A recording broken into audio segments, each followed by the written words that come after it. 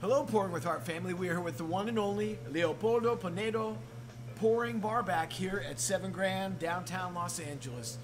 Leo, how long have you been with Pouring with Heart, and where did you get your start? Tell us about your journey. I've been working here about a year since we opened. After COVID. How I started, my cousin Sebastian Russell, which is the GM at Homebound now. So before that, didn't know a thing about the bar industry. Never went to a bar. He's like, I've been doing this for a while. You should get into it. I'm like, all right, cousin, let's check it out. So he brought me on, and I didn't think much about it at first, but then I slowly started to learn about whiskeys, about cocktails, and fell in love with it. Never went back. Can you recommend us a favorite song today? It was a good day by Ice Cube. What does success mean to you?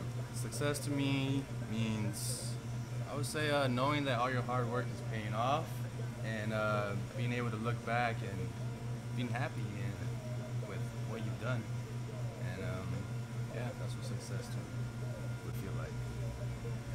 How would you live differently if you could never die? More bad decisions. Drink more.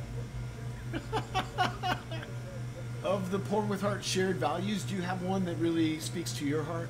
We connect through serving others, because we don't know what each single person walking through those doors is going through. They could be going through some hard times.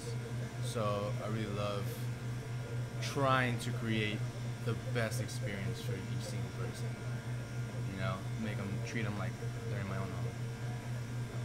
You poured a little something for us to be able to do a cheers for each other. I'm not drinking this month, so I'm just going to do a little bitters and soda here. But what did you choose and why? I chose Redbreast 12 because I love how fruity it is, and I just love the taste of it because it's so smooth and it's very spicy, and it's my favorite at the moment. Cheers. Cheers, man. For each other. For each other. Thank you for taking the time, Leo. For each other. Thank you for the interview.